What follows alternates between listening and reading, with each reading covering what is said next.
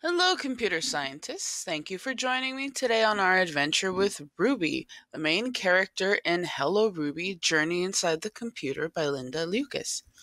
She loves to go on adventures and use computational thinking to solve the problems she encounters.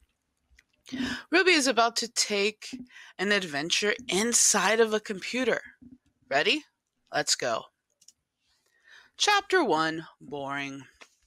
Ruby is a small girl with a huge imagination.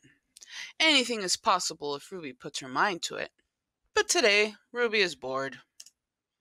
There's nothing to do and nobody to play with. No fun tea parties to go to, no rafts to build. Even the toys are just sitting and staring. Doesn't seem like an adventure, Ruby sighs. Dad had promised Ruby they would play with the computer. Play together with the computer, but now he isn't home.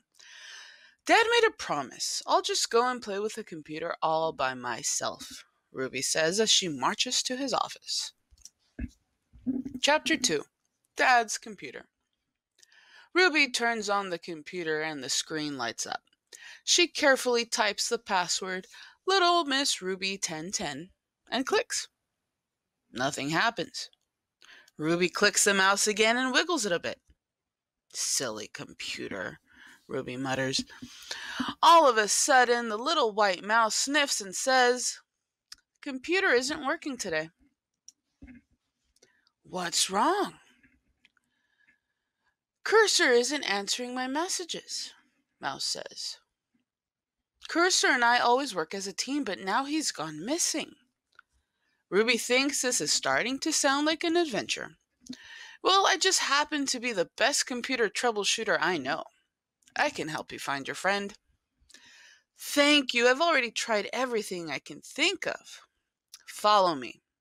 I know how we can get into the computer, says Mouse.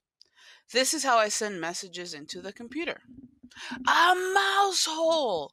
Ruby has never noticed the holes on the side of the computer. All excited, she makes herself very small and crawls after Mouse. And then she falls.